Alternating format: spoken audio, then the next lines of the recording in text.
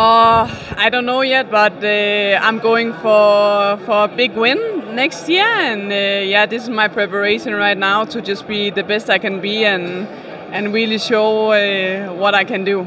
My goals next year is gonna be the classics, the Flanders Classics, and Tour de France and Olympics. So a lot of goals, but I'm ready for it. I hope for a lot of success, a lot of fun, but I'm sure we will have it.